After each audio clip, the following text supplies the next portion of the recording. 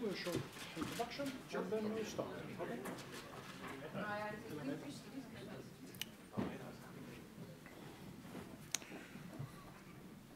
Lugupeetud kolleegid, head üliõpilased, külalised, tere tulemast meie järjekordsele loengule, mis on pühendatud sügisel saabuvale konverentsile Innovatsioon ja digitaalreaalsus, loodetavasti toimumas 6. septembril. Ja üheks meie peaesinejaks oli planeeritud professor Antoine Picon, aga ta ei saa kahjuks tulla. Seetõttu me tegime eelloengud ja see on juba 4. eelloeng sellest sarjast ja loodetavasti tuleb veel üks loeng. Täna loeng on inglise keeles, seetõttu ma räägin edasi inglise keeles. Dear colleagues, good students, guests, welcome to our lecture in the series of Innovation and Digital Reality, the second in the series of international conferences that will take place on 6th of September this year, hopefully. And today we have a fantastic opportunity to listen to Professor Antoine Picon from Harvard Graduate School of Design, where he is Professor of History and Theory of Architecture, as well as chair of the doctoral panel. And I don't think he needs much introduction. Antoine has been here several times and hopefully will come soon again. Without further ado, the floor is yours. Please join me welcoming Professor Antoine Picon.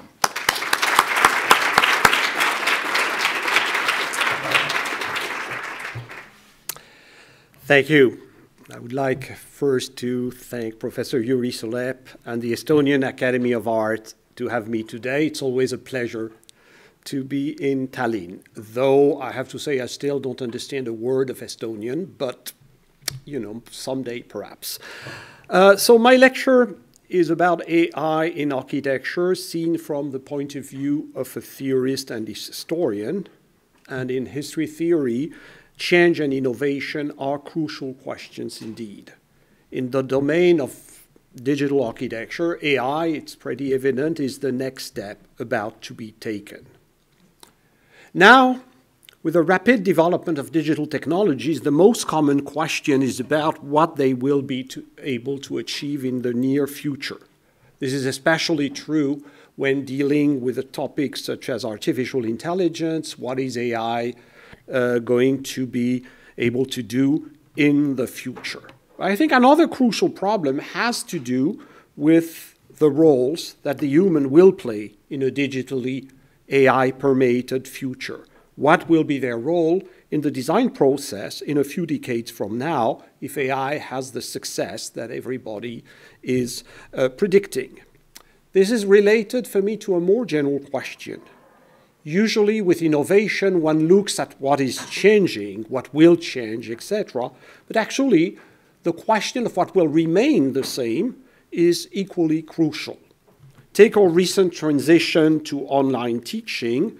The question, you know, whether we like it or not, the question is perhaps not so much about what will be online in the near future, whether we like it or not. Zoom is going to stay with us for a very long time, but the question is rather what should remain in person. And this is probably one of the big questions in pedagogy in the near future. So if we return now to artificial intelligence, there are raging debates regarding AI and its real possibilities. Some see no limit to what AI is going to be able to achieve, while others insist to the contrary on the current limitation of artificial intelligence development and the difficulty one will have to overcome them.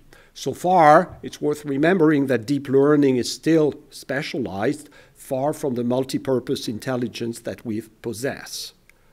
The question is not only technological, it has also to do with economics and politics.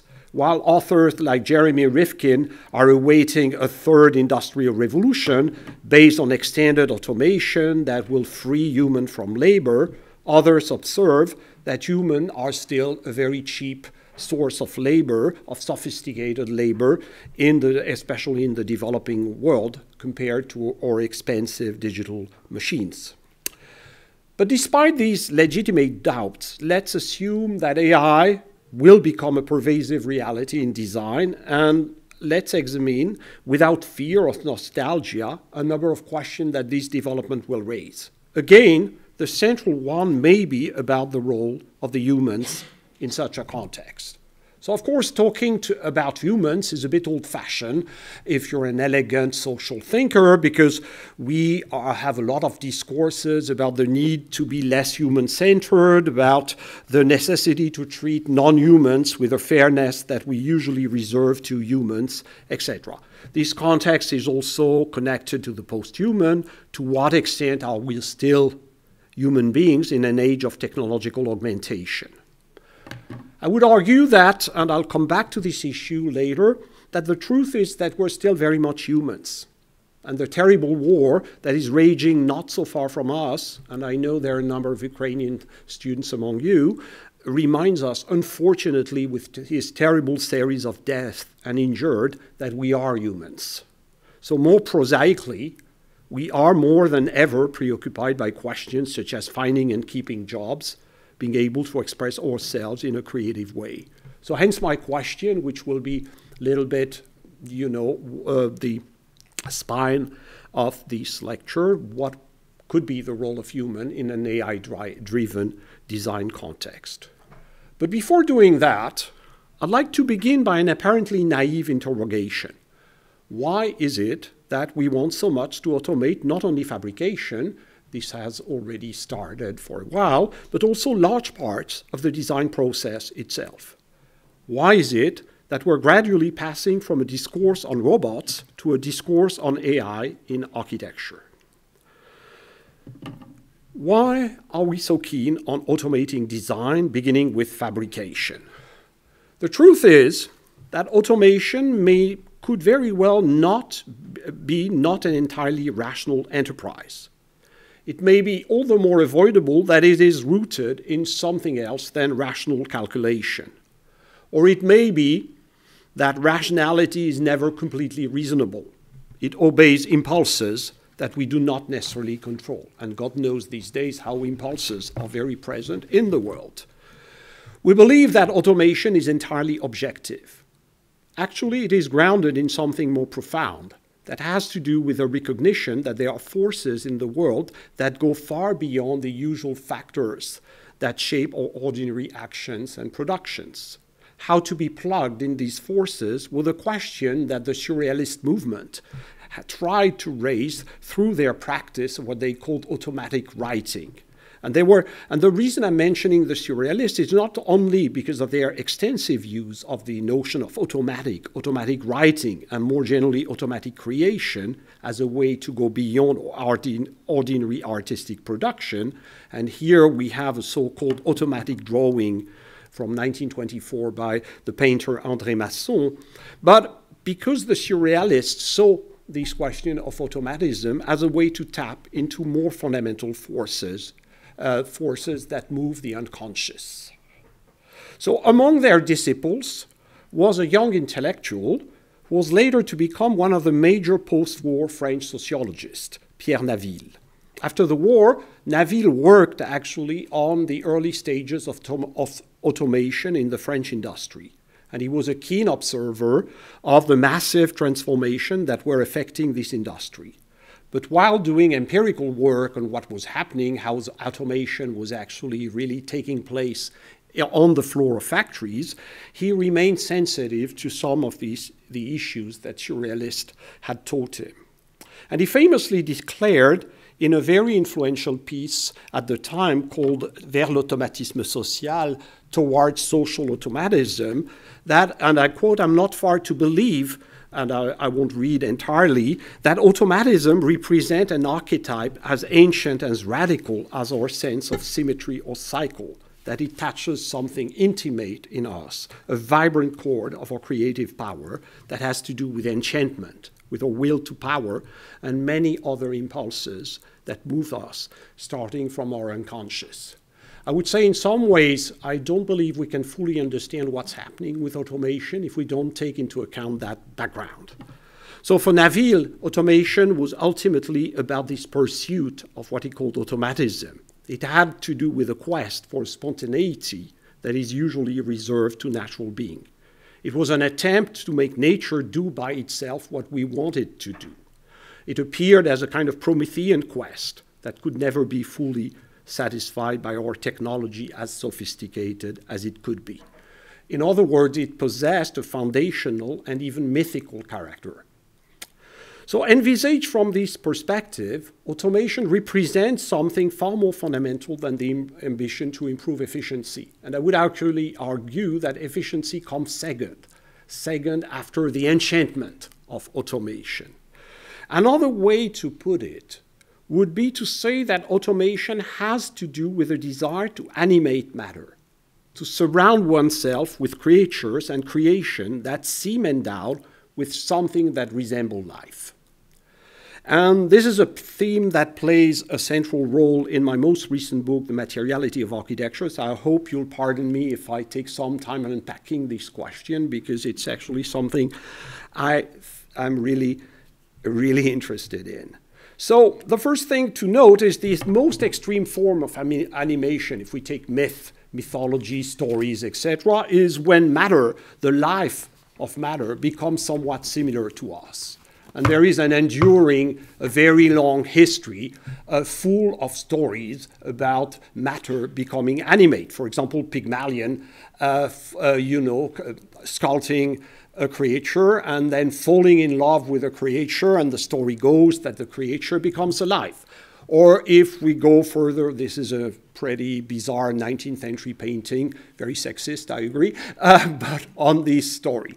Or take Frankenstein. Or take the golem, etc., etc.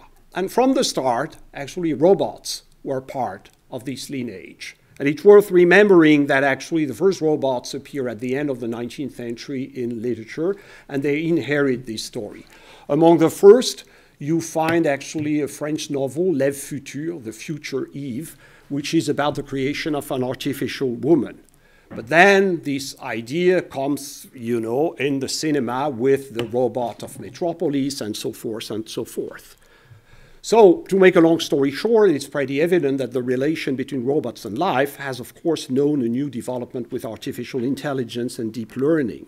And it's, by the way, quite telling that the evocation of country robots and artificial intelligence oscillate between two poles. On the one hand, we cannot understand anything about deep learning as human beings because this is something else, really alien. On the other, AI could be perhaps trained like we train children. So you can see, not a very simple thing. What I like with robots is actually that there is always the dichotomy good robot, bad robot. You may remember in Metropolis, the robot is really a bad creature. Why? Because animation is always something that has to do with transgression. Because in many civilizations, the only beings that are allowed to animate are gods. And this is what, for example, you find in William Blake, the god animating clay to create the first human beings. So if humans begin to do it, it may end badly, and there you got Frankenstein and all those kinds of stories of animation ending badly. But now let's turn to architecture. Architecture has actually a much more intimate relation to animation than what is usually believed. One good example of that is the myth of Amphion, in which Amphion plays the music and the blocks spontaneously put themselves in place. And which is, by the way, one of the reasons of the old metaphor of architecture as frozen music, architecture as a kind of frozen animation of matter. So two things perhaps. On the one hand, architecture tries to animate matter so that it can enter into a dialogue with humans, and this is what ornament used to be about. But ornament was not alone. Composition had also to do with it. The Baroque is about animation, but also modernist architecture You could say also that La Tourette is an exercise in animation of matter. But on the other hand, animation had to be incomplete. So for a very long time, architecture had to do with animation, but an animation leaving aside the question of automatism as we know it today. So what is striking, but perhaps not so striking because we've become completely accustomed to it, is after centuries in which architecture was, you know, a kind of frozen animation, animation has become real, has become synonymous with movement, and the world of design is populated with all kinds of moving machines that can produce all kinds of things.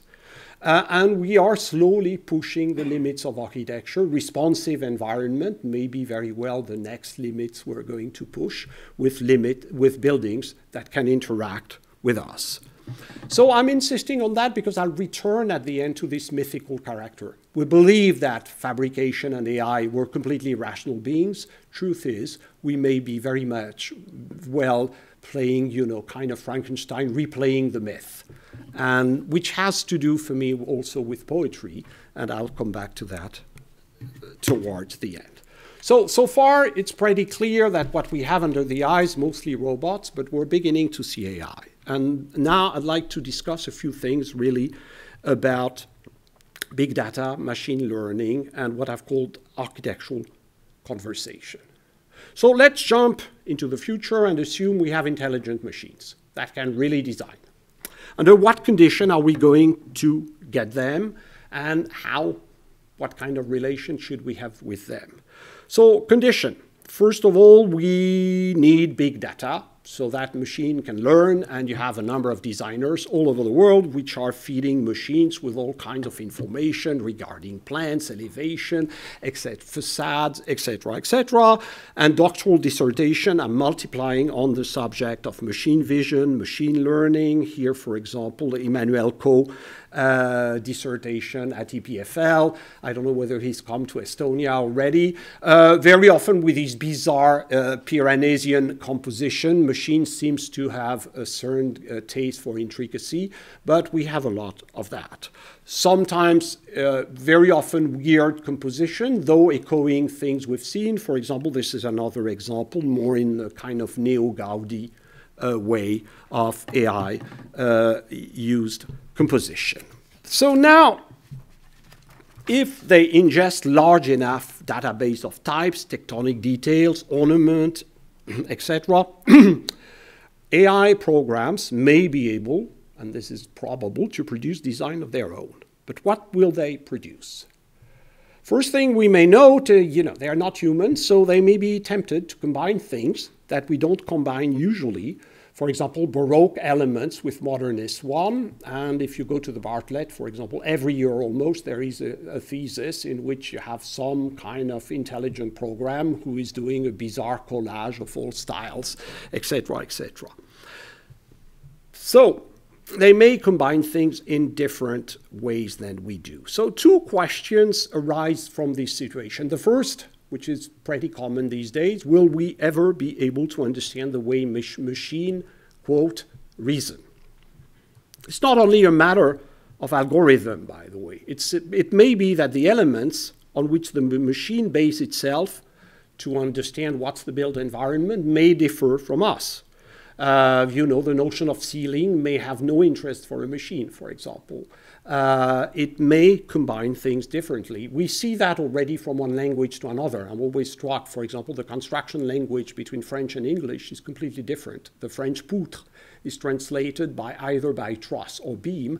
And so actually we don't read exactly construction in the same way from one language to another. So with machines, maybe probably even more different. We're beginning to see that also in domains. For example, my friend Carlo Ratti at MIT has been working for a very long time on urban visualization. It is true that machines can see molecules in a city while we saw flows in the traditional ways. Today, machines can see cities in a very different way than we do. And when asked to produce master plan, machines can do sometimes very surprising things. So, again, machines may very well not read the world in the way we do, even if we take adversarial network to teach them, etc. But should we want that? I'll come back to that in a moment. This is not a totally recent problem. We've always done things that we barely understand, at least for a very long time. So just a reminder, this pretty element, I don't know whether you notate differential in the same way in Estonia, but you know, the differential of calculus was something very mysterious for more than a century. And people wrote endlessly about what is this thing that you could use in calculation. And you know, calculus begins to develop at the end of the 17th century, and it's frankly really understood a century and a half later. So we can use things, we can trigger mechanisms that we do not fully understand in traditional intuitive terms. So it's one of the questions today. So from that, couple of things. Should we impose to the machine, because after all we can do that, to follow the same rules as we do? Should we impose to the machine to read buildings as we do? You know, this is a ceiling, this is a floor, this is a wall, this is a window. You know, machine can do without having the same taxonomy as we do. And, you know, a lot of people are doing these today, and reassuringly, in that case, machine begins to produce things that resemble very much what we have. And this is probably what the building industry may want in a number of cases. But that said, is that what we truly want as designers? Is a question. Because all these interrogation, you know, because it may hamper the creativity of the machine. If you force the machine to be really very much like humans, you know, you may lose part of what makes the input of the machine really precious. So all these interrogations actually revolve around one central question, which is even more than the way the machine reason, between quotes. What matters is how we enter in a conversation with it. And in some ways, the problem of AI in architecture may not so much be about what is AI doing by itself, than about how are we going to have an architectural conversation with it. Which may seem like a trivial question. It is an old question, actually, and you have a whole range of theorists throughout architectural history that have written about architecture as a conversation. You find that in Alberti. Later, you find that in the first Renaissance modern architect in France, Philibert Delorme, and this is the plate illustrating what is architecture, and good architecture for that matter. And as you can see, good architecture is a conversation between somebody who teaches and somebody who receives the lesson. So it's about communication. So architecture is a conversation. So a good conversation means that you can share something. But of course, if you share with someone who has exactly the same ideas, thinks like you, etc., it's no longer a conversation. It's a kind of solipsist. It's a kind of solipsist situation. You look yourself into a mirror. So how do you organize actually the resemblance and difference between the way machine and human can communicate? So a couple of things related to that. For me, the first is if we take seriously the idea that conversation matters, there may be the possibility of kind of return to a linguistic turn in architecture. You know, the idea that architecture is a kind of language that we share with machines, etc. Interestingly, by the way, very often disconnected from those debates, but are there really? There is a kind of postmodernist touch in many creations. Jennifer Bonner, my colleague, would be horrified if she knew what I'm doing with her picture. But nevertheless, in some of her collage, etc., there is something of this kind of rampant postmodernist sensitivity which is returning these days. Now, conversation, I say, you mustn't be the same as the person with whom you talk. At a more profound level, the question raised by the machine may be the question of otherness. To create, you have to allow something within yourself to become other than yourself. And this is, you know, one of the preconditions of creation very often. Otherwise, you just repeat yourself. So you have to let otherness take partially hold of you. So, what the French poet Rimbaud famously conveyed in his sentence, I is another. So if, you know, the creative self is actually partly foreign, a stranger to he or herself. So why not use the machine? And that would be actually the real interest, probably, of AI, would not be so much, for example, Neil Leach very often starts from the hypothesis that it's an augmentation. I think augmentation may not be that interesting. What is really interesting is that if you're really able to enter in a conversation with the machine and the machine remaining this other that stimulates you, etc., but is irreducible to you. So one could, and there again I'm not sure Gilles will appreciate, but the kind of neo-brutalist tendencies that you see today may have, which are very different from the linguistic turn that I just evoked, may be linked to this question of otherness. But of course, these are eminently complex questions. Again, the machine should not be too close to us, nor too foreign. So what is the right distance? Maybe the question. So now, let's move to automation, the automation of design and fabrication. So let's assume again that machines will be able to do more and more, and you know, probably to have the beginning of a conversation that we will impose to the machine that, you know, some basis of conversation. So like, you know, this is a ceiling, this is a door, etc.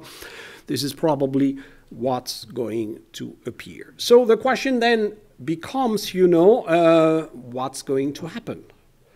There was, for a very long time, we believed that automation would be actually a miracle because it would only impact lowly paid, repetitive jobs. Not, of course, the kind of interesting things we do as designers, etc., etc. Truth is that it's not sure. That AI may be actually about to impact more profoundly architecture than other practices. One of the reasons has, of course, to do with the fact that architecture is the most formalized of all arts. You know, architecture follows rules, whether we like it or not, and has always followed more stringent rules than other disciplines. Hence, by the way, the kind of connection between architecture and computing that predates by far and large the computer. You know, Mario Carpo and others like Bernard Cache have written extensively on the links between the 5 orders, you know, the kind of frenzy about proportion, rules, etc. of the Renaissance and later architecture, and the possibility of computing architecture. So one could say that actually codification is the first step toward actually using, you know, automating design. And in some ways, at the end of the 18th century, very beginning of the 19th century, when the professor at the Ecole Polytechnique, Jean-Nicolas Louis Durand, imagines this plate, which is modestly entitled "The Path to Follow in the Composition of Any Project." So basically, it's a kind of mechanization of design. You just have to follow the order of the plates, and you will be able to compose whatever project, whatever program you have in mind. So there is a strong stream in architecture of people interested in those questions. You find, for example, much later, a century and a half later, Cedric Price. And Cedric Price, at the time of his generator project, was also interested, how can we formalize the design process so that part of it could be automated? So it's almost certain, if we follow that path, that once, you know, a number of technical problems is solved, machines will be at least able to be partners of designers. It's interesting, by the way, for an historian, that, you know, that when computing began in architecture, it was actually about this conversation between architecture and machines. And if you take, for example, in the 1960s, Nicolas Negroponte architecture group machine, the ancestor of the Media Lab, it was actually about the possibility of a conversation between humans and machines, and a kind of co-design. And then what happened, some 20 years later, what developed was actually computer-aided drawing. And now it seems we're on the eve of returning to what was the initial ambition, which is really computer-aided design, a conversation. Interestingly also, Negroponte very quickly from those questions went to question of interface between machine and humans, because actually this question of conversation came very quickly on the forefront while he was experimenting with his group on the possibility to really co-design with machines. And this is, by the way, why, you know, the architecture machine group became the Media Lab, question of interface. So, it's probably, so we are probably going to have to deal in design with a number of non-human forms of intelligence, by the way, which will not necessarily be limited to design proper. Take fabrication. Something that really strikes me is how little autonomy we want to give to robots. You know, it's very striking. I wrote a piece once a little bit absurd, but that was for Log, which is a journal that loves to publish absurd pieces, which was on the following themes. If, you know, there are a lot of people these days who claim to be Ruskinian in design, etc. So, you know, empowering, you know, recovering the true autonomy of labor, etc. The only thing is that they think of labor only about the designer. And they forget the big thing of Ruskin, which was that actually was not so much about designers, it was about workers. So what if our robots tomorrow should have some degree of autonomy? You know, if you take Siemens Seal designs, you know, they should perturbate it a little bit, because after all, why should they be told step by step everything instead of having a little bit of creativity? If you begin to have really intelligent robots, why shouldn't they be able to display some kind of creativity? So all that to say that, you know, the question of, you know, how the world of design will look like may be very different in a generation or two from now, because of all these forms of non-human intelligence who are not necessarily limited only to machine that help us design, but machine with whom we are in conversation from design to fabrication. Okay, so far? So, before moving to the next step, which we'll be really discussing about what about humans, let me just mention a couple of things about the changes brought to the profession by digital tools, because I'm always struck by the fact that most of the time we talk a lot about, you know, design and digital tools, but not about so much about professional issues. And so, a couple of things. The first one is, what has the digital produced in terms of the profession? The first is a massive consolidation of practices. This is a major international practice in the 1950s. You may have recognized the guy with the glasses. Doesn't look that fun. Swiss-born French architect. And you can be an international practice, basically, with, you know, 15 people, etc. That's pretty much what Le Corbusier's atelier had at its apex. At the time, he's doing Chandigarh, etc. Now, with a computer, truth is we have larger and larger structure, very often intercontinental, because with the internet, etc., we can exchange information and manage multi-continental practices. And this is pretty much what it was the top of Zaha Hadid, the top brass of Zaha Hadid, not the 500 other people, a few years ago, shortly before she died. And then you realize that something has happened in the digital age. Something that has happened that we have not fully measured the consequences. The consequences are actually a bit frightening. One is the risk of obsolescence of designers, because, you know, in this big structure, you know, if you don't make it high enough, you may be replaced, because the evolution of software and machine may be more rapid than that of your skills. So that's the first thing. But more profoundly, you know, what this entails is probably slowly getting out of the star system, even if this is still very much the star system in its purest manifestation. But it means that actually design is becoming more network-like, more shared, distributed, etc. So we may have actually to understand authorship, just like we may have in the near future to dialogue with machines, to share with machines authorship, we may have more generally to challenge traditional forms of authorships, which has already begun. I use this picture once because it's actually a fashion show in which you have the fashion designer, but you have Coletti, who designed actually the robot program. Then you had another guy who designed the fabric. Then the actress itself was the Game of Thrones, one of the Games of Thrones actress who was also playing a role. And then you realize there is not a single author. There is a web of authors. And this is what might happen. So may help us to relativize a little bit what's happening.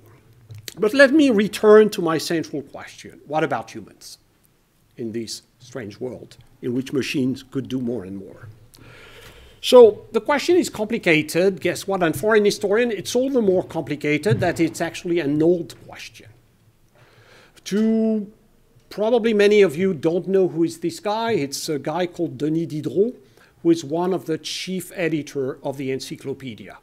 And Diderot was the son of a knife maker and was absolutely obsessed by machines. And his big question was, to what extent is the mind functioning like a machine? Since we invent machine, we may partially resemble machines. And the machine on the left is actually, he described in detail this machine, which is a machine to weave socks. So, which was a very complex thing in the 18th century. So he was fascinated by trying to understand, by decomposing the machine, trying to understand how the mind that has conceived the machine function. And once one had understood that, what could one say about what is mechanical in the mind? So one of the reasons artificial intelligence is born is because we are partially like machines. So to what extent are we not machines, or to what extent are we different, etc.? This is an old question. And by the way, the question for Diderot was also the I is another. To what extent also is human creativity different from what machines do, which was not for him a completely evident story. And the 18th century was actually really permeated by this question of, machine versus human. So it's a pretty old story. So if we are partially resembling machines, what can be unique to what we bring to the table? So far, it's good, because we are a much more generalist intelligence. There is no machine in the world that can do as many things, complex, etc., than we do. But is it going to be sure in the near future? Two things, or at least one, to begin with. The first thing, we have an embodied intelligence. Might not seem spectacular, but that's probably one of the most fundamental differences with what we have so far in the realm of the digital. We have a deeply embodied intelligence. Of course, the brain centralizes a number of functions, but actually a lot of other functions are linked to the fact that we have a body.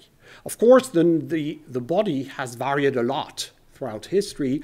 This is Leonardo, and of course, this charming person is a very different inhabiting a very different world in a very different conception of the body.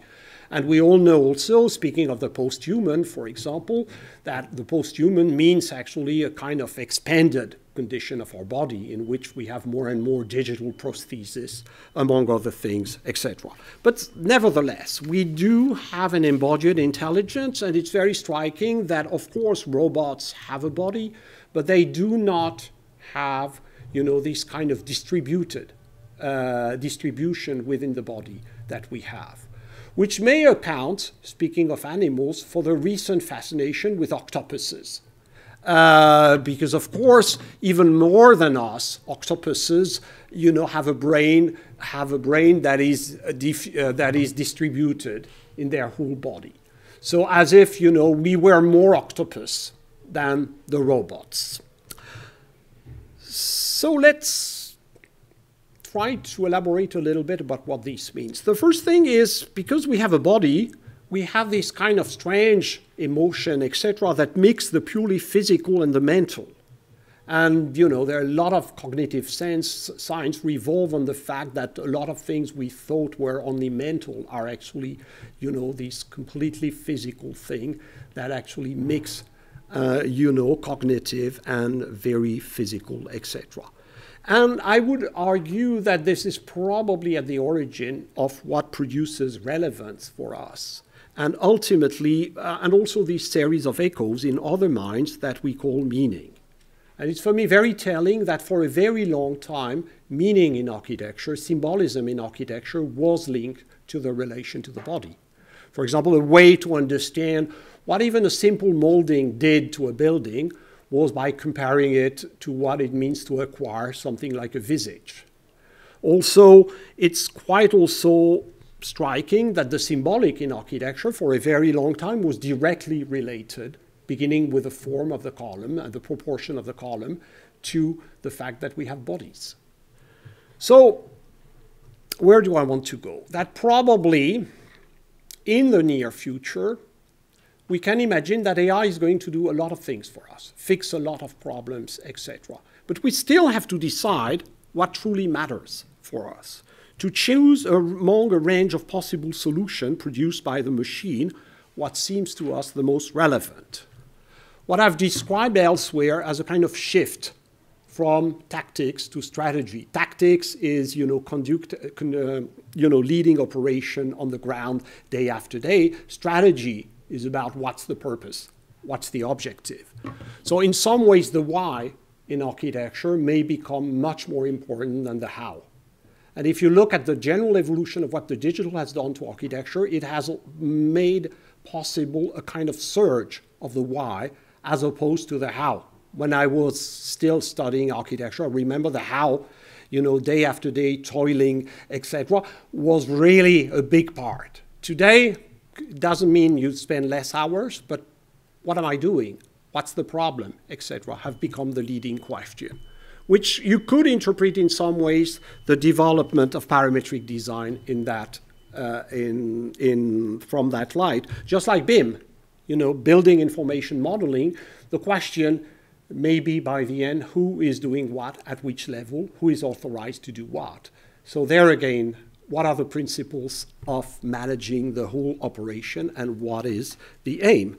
So in some ways, this is for me probably one of the temporary, I'll come back to that, this is only temporary because it might become by the end more ambiguous, one of the temporary answer to this question of humans in an AI, more AI permeated or driven world is we still know what matters for humans, perhaps a bit better than machines, because we have a body, because through the body we construct the strange symbolic world in which we move.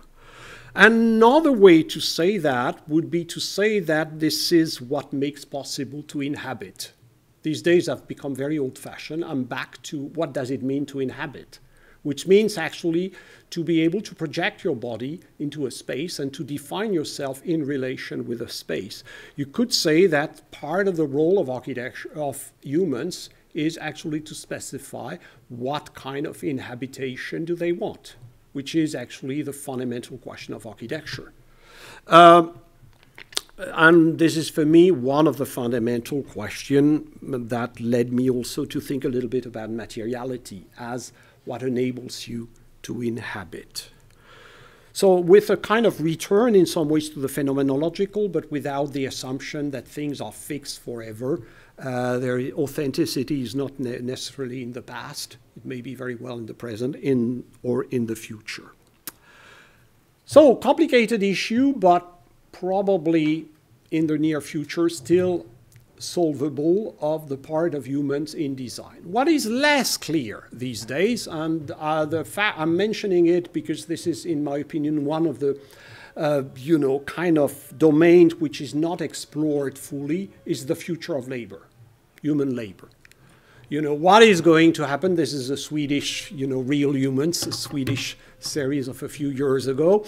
But what will become of labor? Because let's be honest, despite the dream of the digital designer that he's going to be alone with his machine and the building will be built by other machines, I don't think labor is going to disappear. But its place has become very unclear in all these discussion, probably because it's a political question. And I would say that by the end, AI, but also more generally automation, has to do with a politics of design. We need urgently to redefine a politics of design as you know, the kind of relation between the various actors and humans, but also machines, that are involved in the process. So let me return. I insisted a lot about myth, etc. Let me return to myth and poetics. To be honest, and you know, for those, you know, technology in architecture has usually no relevance if it doesn't, and this is where, by the way, technology in architecture is never a purely rational thing, because it has to do with poetics. If you look at the history of industrialization in the 20th century, one of the reasons that make it so powerful, despite its successive failure, etc., was that industrialization, which was already a form of automation, had to do with the enchantment it produced, with the idea of harnessing productive forces, etc., etc. So I would say one of the questions for digital designers may very well be, what will be the enchantment with AI? What will be the way to recreate fringes of creativity, etc., that produces this enchantment? It's probably too early to know, but industrialization is interesting because industrialization was one of the great narratives of the 20th century in the design realm, and it's interesting to note that actually the enchantment was very often at the margin at which industry and craftsmanship began to blur. This is, for example, typical of Prouvé. I don't know whether you are interested in Prouvé in Estonia, but Prouvé was a very influential figure in France, Germany, etc. And Prouvé remained throughout his life a craftsman while working constantly at the fringe of industrialization. Or, you know, and to take another bizarre figure, Buckminster Fuller was also constantly working at the fringe. This is the Dymaxion car. At the time, Fuller is advocating complete industrialization of the world, and at the same time, the car is a complete bricolage. So design may have to do with the exploration of the limits of great rational discourses. A possible path could be actually glitches, and I'm always struck by the number of people today working on digital glitches. Probably it reminds me of how Ruskin was fascinated by imperfection, but how later a Ruskinian-inspired architect, the same Swiss-born French guy, Le Corbusier, was also interested in the glitches of the mass production of housing, etc. This is the Unité d'Habitation of Marseille, and Le Corbusier was enchanted by the imperfection of the concrete. So you have a number of people working today, and even Gramatsu and Kohler, who are usually so serious, very seriously produced a few years ago this kind of thing to explore, you know, how to disrupt a little bit processes to create interesting imperfection. But you can also sometimes invert the role. Instead of humans perturbating the machine itself doing strange things. And my colleague at Harvard, Andrew Witt, is trying to drive his machine crazy so that they can do strange things. So all that goes back to this idea of negotiation, of conversation with machines. So one can be even more futuristic and actually reinventing the dreams of the 1970s. I mentioned Cedric Price. Cedric Price had the idea that actually a conversation should involve the building itself, that would become intelligent and that could enter in conversation with its users. And this is the famous generator project in which the building actually reconfigures itself in a kind of conversation with the user. But also, by the way, not following entirely the user suggestion. This is not a classically programmable building. It's a building that introduces incertitude and, you know, almost whims of his own, which could be the ultimate form of animation. Ultimately, so let's go very far in the future. We can even ask ourselves, you know, machines have so far are not very embodied, but is this going to be always the case? Aren't we going one day to have really to inhabit with non-humans? You know, of course, so far, you know, the vacuum cleaner by Amazon is not a very active thing in our homes, but, you know, why not? And then this is why also the animals are so interesting, because actually we've designed for non-humans for centuries, and we still do. Another of my colleagues at Harvard famously designed a village for elephant and people. And so elephants have very specific requirements of their own. For example, they like to sleep, you know, leaning along a wall, which means that you have really to have a very strong reinforced wall somewhere in the house. They like also, they need windows because they're really affectionate animals and they want to know what's happening. And you realize then, you know, we've designed for dogs, we've designed for horses, etc. We've designed already for non-humans in the long history of design. So why not imagine that one of these days we'll have to design for creatures like that? Wow, there is a non-human who is really intent of inhabiting. Okay, so let me try briefly to summarize. Where do I want to go?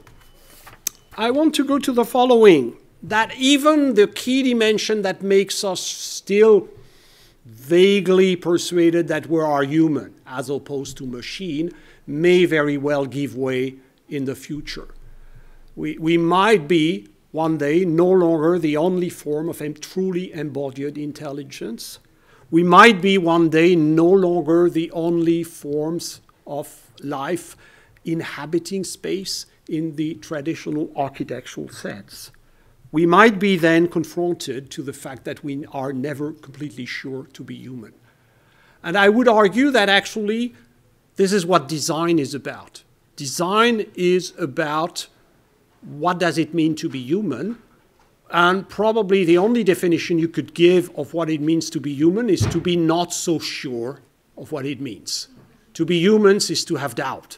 Am I natural? Am I artificial? Am I an animal? Am I actually something different? Truth is, we're always in transition between one thing and its contrary. And this is probably what design and architecture have been about for so long, about what it means actually to be humans in this kind of uncertain state. So in some ways, AI and architecture is a new chapter in this very long history of the relation between design, what it means to be humans. And on that, on this charming artificial creature, of course, Swedish actress, but nevertheless, I'll stop there. Thank you very much.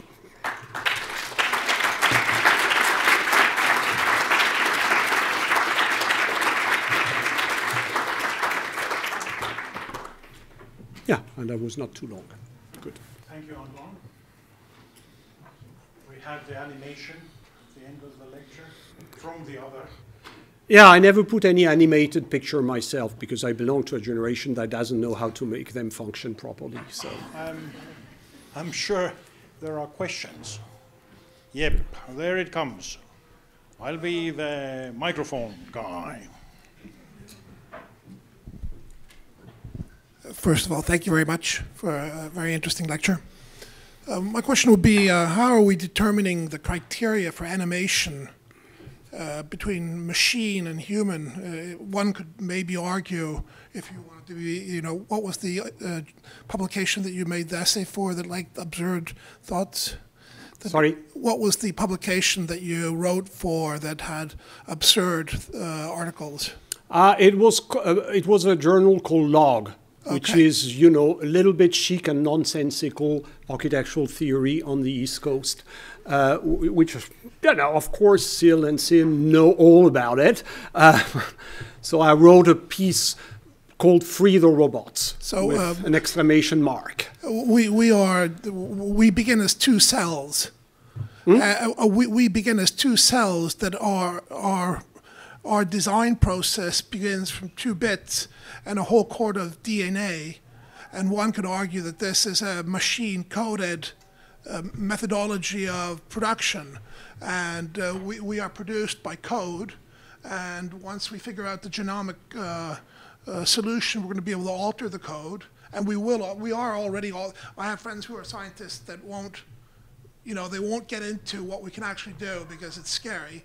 And so how do we actually know, how do we discern how do we make the discernation between us being animate machines or not? And we're in a school, we're learning by rules, we follow rules, regulations, stipulations, code, and everything else. So that was one of my points. Thank you. My point is precisely we're never completely sure. It was already, Diderot did not know about DNA, but he suspected that there was something strongly mechanistic in the way we think, which is why the 18th century is so fascinated by computation. From Leibniz to Condillac and others, the 18th century is constantly thinking about computation in philosophical terms. Why is it that we compute? And because actually computing is something, and in the 18th century, Leibniz, for example, invents a machine to compute automatically, etc. So truth is, we've never been sure. So my argument is to say by the end to be human is precisely not to be sure that you're a machine, which is, from Blade Runner, from Frankenstein to Blade Runner, an ever-recurring theme. We're not sure. And in some ways, we're not sure that, we're not sure that we're human, and we invented design to stage us as humans. Design provides the scene on which we become human actors. But actors, not sure that the actors are humans, but they play the humans, which is what we do in design. So AI is going to confront us even more because, even the stage now is going to be designed partially in conversation with, which is, by the way, for me, this notion of, it goes back to a kind of Turing test thing, what is a conversation? How can you really have a conversation with a machine, etc.? But I think this was also strangely one of the stream of architectural theory since the Renaissance is what if architecture is actually a conversation in which you gradually make something that we call architecture emerge. Right, nobody can stop the microphone guy mumbling by itself when it moves around. So last month we are the microphone. Last month we had doctoral conference here, and somebody was talking again about post-humanism, and I was thinking, when are we going to look at the human rights of viruses? Well, COVID has taken them. So thank you very much for this very rich lecture. Really a lot of ideas. I noted down, the Ruskin of the 21st century, how to keep the robots happy would be the question for Ruskin of the 21st century, because the creative, idea it's not the same. Then we assume they could be happy, but creative, it's different. But, my question is really about this conversation. And I wonder, how much is it a conversation because the examples you gave, starting from this Philibert Delorme, it's not a conversation of equals. There's a power relation in this conversation. It's also about teaching architecture. It's also about repetition, and when we come to the 20th century, the conversation and industrialization, where you ended partly, this conversation becomes so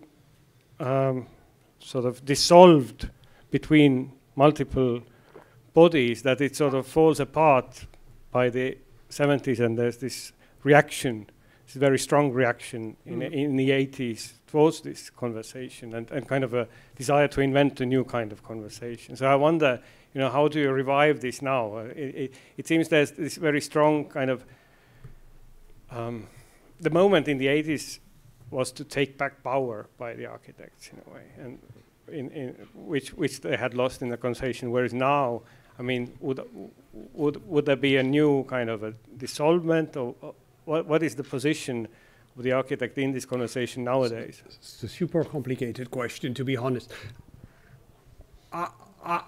That's a personal answer, so take it as what it is, so I have no certitude. I do believe that the age of the Superman architect is a little bit over, that we need more distributed, in some ways, conversation. In some ways, you know, I see at Harvard, when I arrived in the early 2000s, everybody wanted to be Rem Koolhaas. So we had a full range of baby Koolhaas, you know, or baby Superman, you know, waiting to reveal a big K like the ES of Superman. That was a little bit the ambience. I'm struck today by the fact that this is less a dream than, you know, new form of collective. Doesn't mean, which is why the robots are interesting. It's not about making them necessarily happy. It's making them, allowing them to be a little bit creative. So I think, you know, one of the big questions today is how to distribute creation is, for me, one of the questions.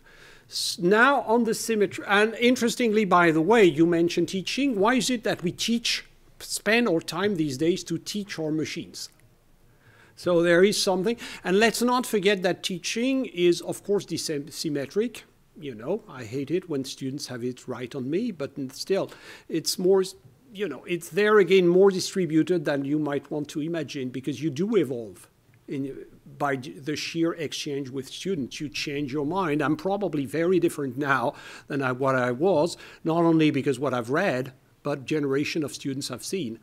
And sometimes they've changed my mind on a number of problems because, you know, they have different vision, etc. You know, and even introducing unfamiliar things for me.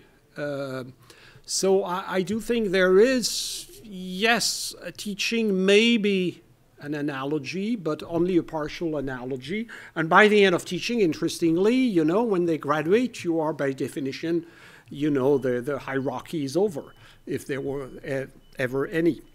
So I think this is a little bit what may be happening. But conversation with machines is not a completely evident thing, because, you know, to what I think it is really related how to go beyond having the machine as a mere tool, which is really the question of the 1960s. Again, Negroponte, it's very striking when you read Negroponte in the 1960s, the architecture machine group, it's very much about really computer-aided design. The machine is helping to design.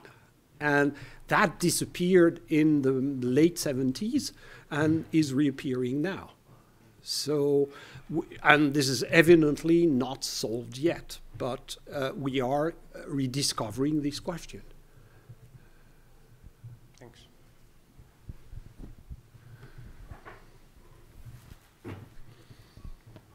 We'll go according to the height of the audience. Hi. So you said that one of the fundamental questions of architecture is what kind of spaces we want to inhabit, right? And you touched a little bit about that the we might be changing in the sense that not only humans but maybe also robots. In long-term future. Yeah, yes. Yeah. But what about the space part? Because the concept of space is already changing even for us humans. We inhabit more and more the non-physical spaces like the virtual space. Do you see that this is fundamentally changing the concept of architecture, or you rather prefer that the architecture is reserved for the physical space and the other spaces we inhabit to have kind of other fields? Okay, on that question, I have a mix of very retrograde and not so retrograde thinking. The first is that we still have bodies. And, you know, at a certain moment in my life, I worked a little bit on cities and war. And unfortunately, I've seemed to be back to, you know, the actuality of this subject. And then you realize that, of course, we can inhabit virtual world. But, you know, when shells begin to you know, we still inhabit the physical world in which we are born and die. So that's my retrograde part, which is that architecture still it's not the only way to be an architect. You know, Boulez, lots of architects have done architecture with paper architecture, imaginary architecture, etc. But ultimately, architecture is still, and when I say space, not necessarily space as the modern, architecture makes places for humans. Or more generally, design. We design spaces in which humans have a place. Which it was, by the way, at the Renaissance, you know, Renaissance architecture, one of its aims was to create a place where humans could be human, you know, which goes back to this idea of the stage. Or, you know, if you take a more ancient myth, you know, Romulus tracing the limits of the city, the Pomerium, and within these limits, this is where politics happen, etc. So I would say that's one of the functions. Now, we've always lived in an augmented world.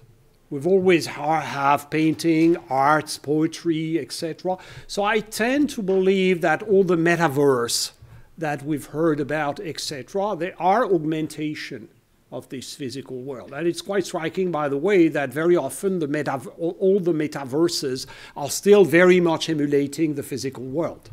So we're augmenting the world. It's clear that we live in a space now which is a kind of hybrid of atoms and bits of information. So this is what, you know, cities have become, etc., etc.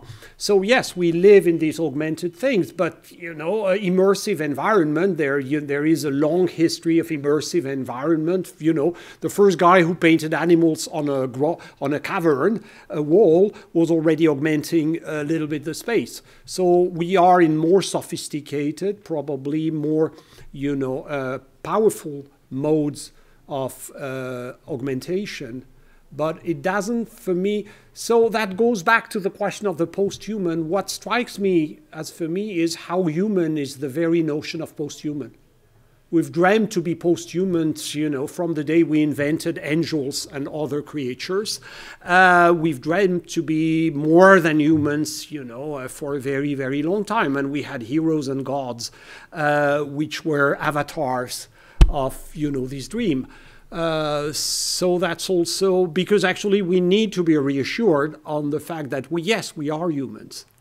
And, so that's why I believe that in some ways, you know, what is a bit complicated with artificial intelligence is, yes, it's completely new and the machines are very new, and at the same time, they are actually reactivating some of our oldest questions, including the Frankenstein fear. You know, the Frankenstein fear, which before that you have the golem or whatever, you know, the fear of animation. What is it? With artificial life, which is one of the oldest questions. If you look, you know, stories of artificial life are extremely ancient. Yes, there was a question, I think, upstairs, and then... Thank you. My question might be related to the previous ones, but I will use a different kind of discourse, a different kind of phrasing. Some years ago, also accidentally in Log, I believe, there was an interview with Peter Eisenman, and they were talking accidentally in Log? Sorry? I was saying Peter Eisenman is in Log is definitely an accident, as we all know. But it was a special issue on taking stock dedicated to Rainer Banham, I believe. And there was a conversation between Jeff Kipnis, I believe, and Eisenman, and they were talking about architecture as a discipline and how architecture as a discipline is changing all the time through the history, and it keeps changing. At one point, Kipnis asked Eisenman, how does he define discipline or architecture as a discipline? And Eisenman said something like that a discipline becomes a discipline at the point when it is able to self-reflect and becomes aware of itself. In other words, it kind of relates to consciousness, which is a very human thing. Now, if we imagine the developments related to AI and maybe also what has been described as post-humanism, if these spheres enter architecture as a discipline, then it seems that Eisenman's definition does not work anymore. I'm not sure what is the question here exactly, but I would be really interested to hear. Very Eisenmanian, yes. But I would be interested in here. How would you, and if you are willing, to define this new kind of architecture discipline or architecture as a discipline in relation to AI? That I can do. I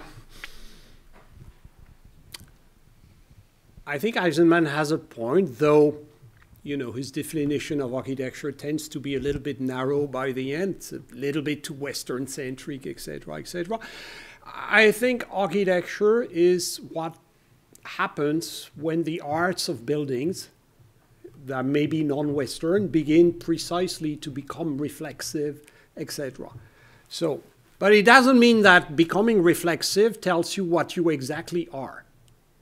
I think architecture is a discipline which has built itself on its incertitude about being a discipline, which is why it constantly needs to be reassured, probably because it has so much link with the definition of the human or the post-human. You know, it's not a coincidence that the post-human is arriving like a tsunami in design circles and not only in the Beatrice Colomina backyard. It has arrived everywhere because actually architecture is about, again, what does it mean to be human?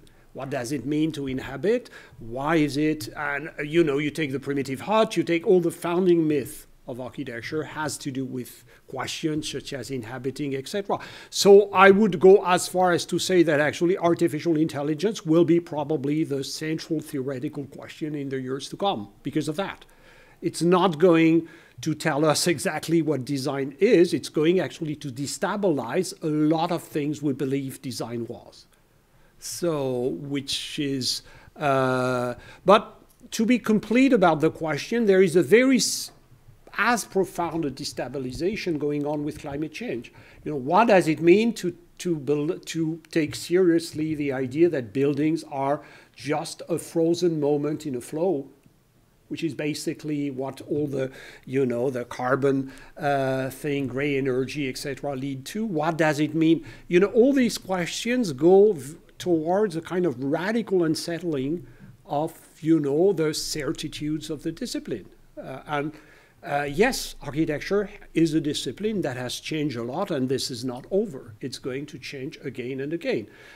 Where I would be more pragmatic is I still think that in design school you learn specific skills and sensitivities to certain problems, etc., which are, you know, still, you know, if you take, for example, urban planning. In a team of urban planners, if there is an architect, he usually will end up with a pencil. So there is something with architecture still, but architecture doesn't fit all the traditional reassuring pattern of an academic discipline. It's something of a different nature. And which is why, again, you know, I was not drawn towards AI because it's fancy. It's just, I think, just like with the environmental change, I think those are probably the two most challenging question for the discipline, if we call. But I would argue, for example, that architecture is, I actually have a slightly more complex, I like complexity, you may have noticed. I think architecture is actually a tripod. It's a discipline, yes, why not? But it's also a tradition. That's to say, we keep in mind a series of exemplary buildings that we modify and curate, etc., from one period to another. And it's, by the end, also a conversation. So it's the three elements, which are actually relatively, they're irreducible completely one to another, even if they have relations. So as you can see, I succeeded in trying to be even more complicated than Eisenman.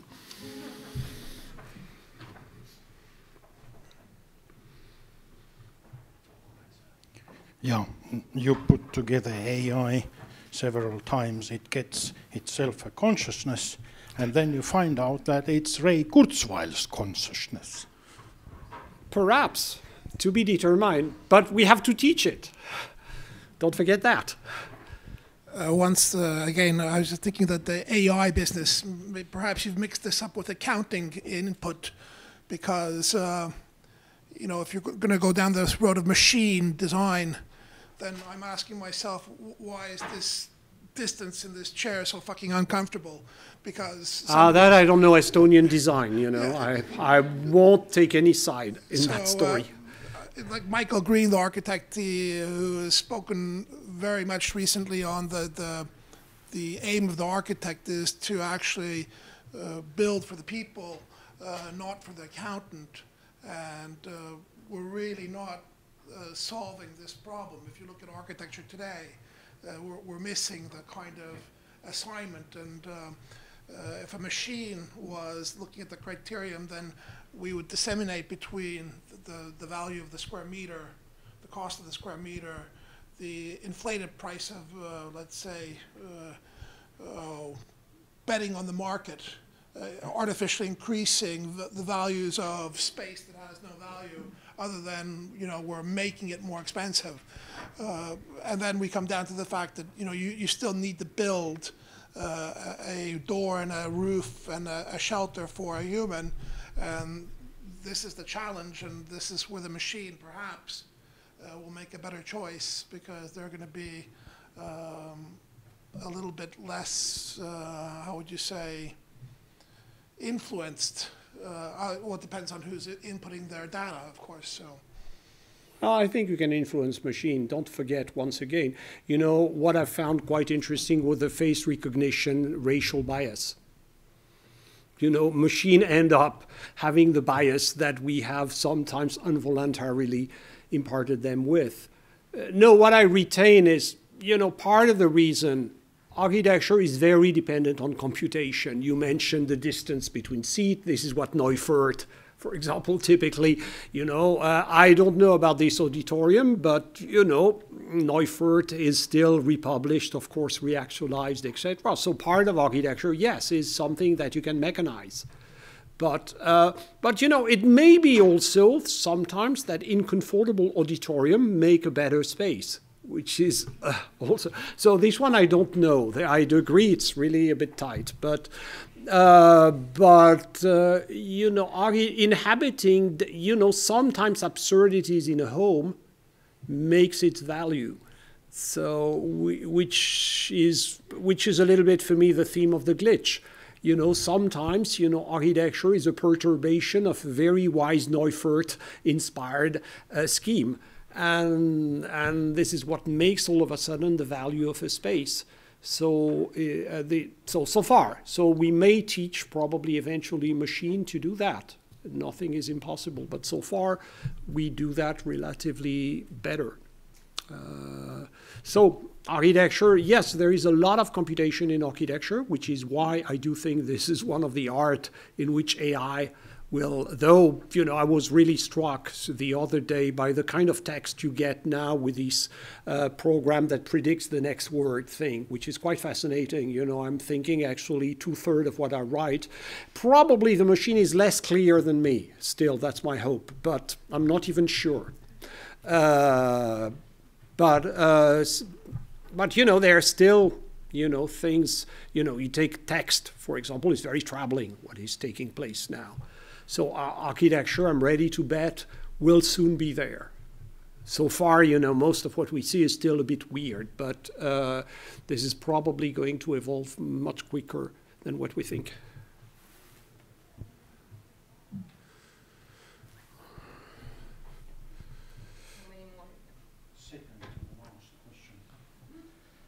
Hello. Thank you for this. Last, beware. Thank you for this amazing presentation. I'm not an architect, but I'm doing my PhD in AI, and I'm an artist. And it was really striking that many things that you said, and especially the conversation. Some of my last pieces in academia are about this interface of text to different ways. I don't know if you know, there's a mathematician of Estonia, very famous, Jüri Lotman. that talks about the translation of semiotic spaces as a way of creativity. And I think I knew I had to learn Estonian at some point, yes. It's translated to many languages. Okay. And actually, that was some of, I had related to the latest articles that I wrote about, because I think when you talk about conversation, and this conversation with the machine, is actually these misimprecisions of translation is the creativity where it's emerging, is actually what Lodman I have to read that. Can you send me the reference, please? Of course, and I will invite you that get a book from Eka was publishing, is the meaning of creativity in the age of AI that just came out. I have an article there and a few other people in if Eka. you have an article there, I'm going to rush on it. Promise. Well, sorry, no, but it's like Eka published and just came out, and I think it's really nice. No, that's good references, so send me that, please. And basically, I think that Negroponte, when you said about the co-design, actually is pretty interesting, because it was at the same time that ELISA was invented in MIT. But I think that the problem is because they had inside, probably they had seen that ELISA was just like very dumb bot. And what we have now is generative models that really can do much more. I agree. And I think that what you say conversation is actually the more general intelligence that we have now is the language models. Even though by some literature they say that the text models, they just get the form but not the meaning. And that is why it's very dangerous. There's this paper about the parrots of the stochastic parrots of the text models and language models. But still, for creativity is something that is really like very interesting. And when you actually said about the giving freedom to the machines, well, we were in Bilbao now doing a residency doing clay with AI model generated sculptures, and I can say that you showed there some pictures. The clay is alive, and the clay actually it moves how a little bit wants, even if it's 3D printed. It's not like the same. For example, the plastic. We did the same models with plastic, with a big arm robot, and it behaved quite more constant than the clay. Means actually it's also about materiality. Means and maybe new materiality that we are building with more organic, more alive. I think we seem to share a number of obsessions, so that's good that we met. Yeah. Okay. Because I agree. I think for me one of the big limits, precisely, of is that architecture is never completely linguistic. Guess what? It is always partly irreducible to language, even if part of it is actually close to language. In the book on materiality, I have a chapter in which I argue that architecture is always trying to come near to language, but never achieves that because it is material, and materiality has always escaped linguistic effects. So it's a little bit like your clay. I need to read you. Definitely. So please send me the reference. Historians love references. The idea of conversation was actually linked to the fact that, I've worked a lot on old prior times. This is a very powerful notion in the 16th, 17th century, then get lost and then get rediscovered, but it's a kind of constant stream in architecture. Sorry. Last question from I guess from practicing architect's point of view. That's not my strong point. It might not be a strong point. But I was wondering about the impact of design tools, like showing Corbus office, how it got really like intercontinental. You would have like web of authors. Also, I would say maybe also losing a bit of sensitivity of a context, or somewhat cultivating the modernism. And we here in Estonia have seen a lot of projects, because we are living in a periphery where there's a You love that periphery thing. I've noted that. There is a kind of but like literally having Google Maps designed. Google Maps design buildings or even shopping malls, meaning that the architect has not even visited the site in order to design it from a distance. So I'm wondering if you see some big threats in the design tools, or if you look at this last century of development, then what are those things to keep in mind? Where are the tendencies of practicing architects picking them up and maybe not really realizing what they will be missing once applying them? Yeah, multiple answer. I think, you know, there is the famous thing by Cedric Price, you know, technology answer the question, but what was the question actually? Or myself, I prefer more modestly to say, you know, technology never solve actually problem, they displace them. But I think technology is never a pure gain or whatever, it displaces stakes. And it's pretty clear that believing naively that the digital has improved, between brackets, etc., is a naive take.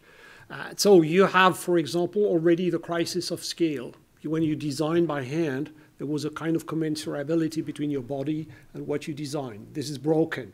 So it means that you have to reconstitute a relation between the body, etc., that is mediated much more than before. So that you have the risk of abstraction. You have also organizational risk. It is pretty clear that the digital goes with a certain type of tendency to become more bureaucratically savvy, and which is why also, you know, design, it really strikes me, by the way, we have so many discourses in School of Architecture, elegant discourses like mine sometimes about what the digital is doing to the discipline, etc., and very few discourses on the profession, while the effect on the profession have been massive.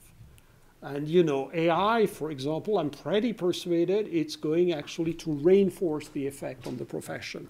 Because guess what? It's going also to mean, there was an interesting article recently in the Harvard alumni magazine, which is not especially distinguished, but nevertheless, there is a guy at Harvard arguing that actually the Chinese have a decisive advantage in AI because they're a big surveillance-oriented society, and this is good for AI because you can run millions and millions of faces, of IDs, etc., and AI thrives on that. Whereas in democracy, in which you protect, etc., AI development is a bit hampered. All that to say that AI may very well reinforce the competitive advantage of big structure, for example, which nobody talks about in the design world so far. You know, it's as if everybody could afford its very sophisticated AI system. Truth is, you know, AI may reinforce a number of professional dynamics. I wrote a piece a few years ago precisely on, you know, the question of the profession, because it really struck me. You know, I was struck by, you know, I remember one of my colleagues telling me in the East Coast, with 50 people, 20 years ago, you were a big fish. Today, with 50 people, you're barely visible on the East Coast. You're barely visible. You're actually a small fish in the design world. You can survive. 50 is still the threshold at which you can survive, but you cannot thrive, because thriving means hundreds of people in a lot of places. And, you know, go back to China. China has these giant architectural practices, etc. But even, you know, take Zaha Hadid, the fact that, you know, Zaha or Herzog and de Meuron were talking about hundreds of people. So, you know, without computer tools, without what they facilitate, you know, for example, computer tools enable to sieve information hierarchically so that the top has access to certain things. So even the circuits of information, you know, somebody who got it right in that respect was Reinhold Mardin in The Organizational Complex, when he argues that the cybernetic moment is really in sync with a number of reorganization of firms in America. We failed simply to apply that to architecture, but this is actually real. And this may be, I think AI will probably give an advantage, competitive advantage, to certain types of structure upon others. Right now, we're doing as if, you know, these technologies were free for everyone. Everybody would have, you know, AI available on Google, and it would be fine. It's probably not going to happen that way. But again, I'm not a practitioner. It's easier to be a, you know, historians are very good at prophetizing the past. That was the last question. Now it's the minus question.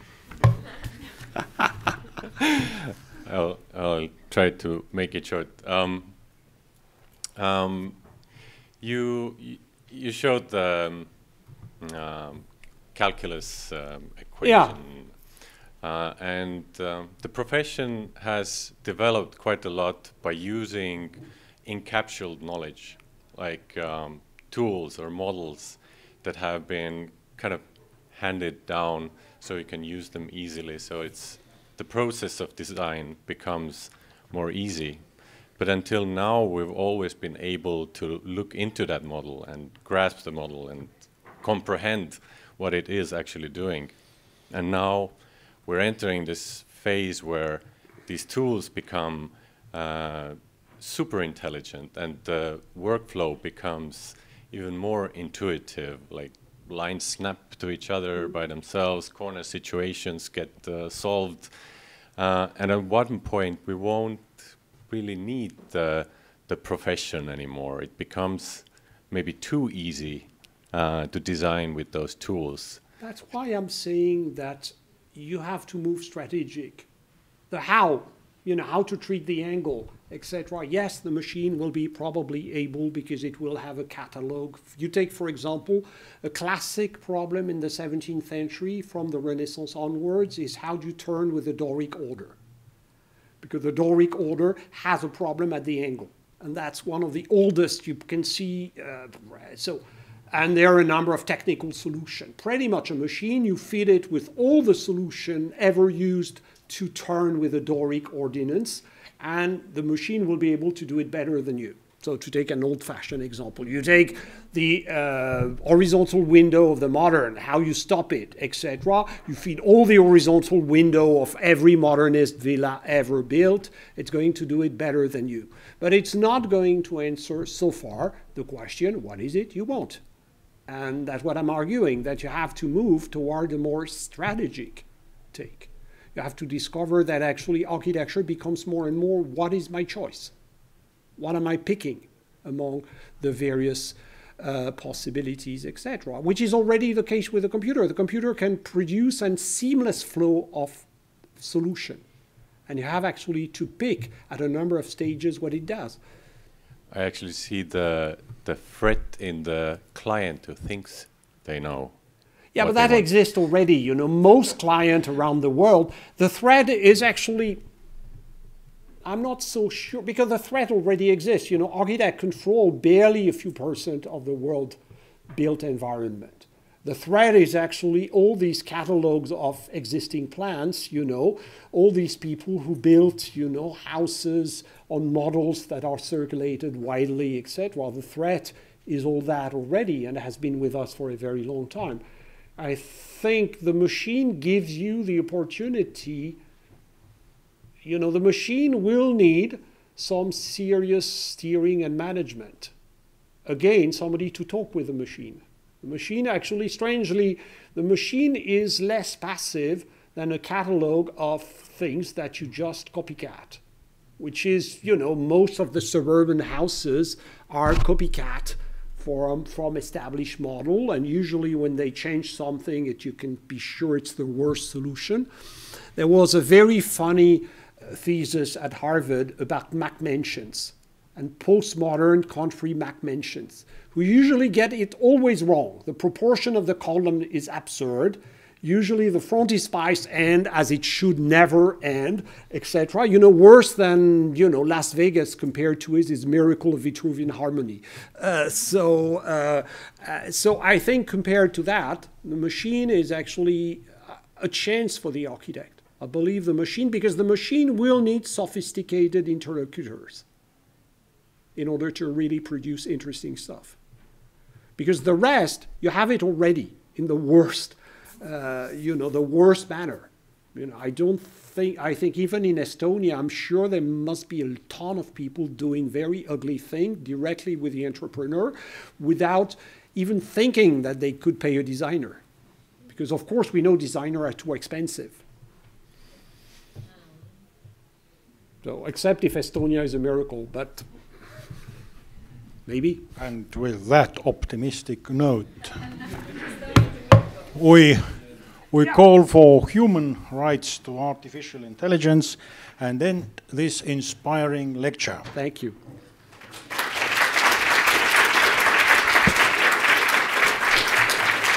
Don't worry. We'll take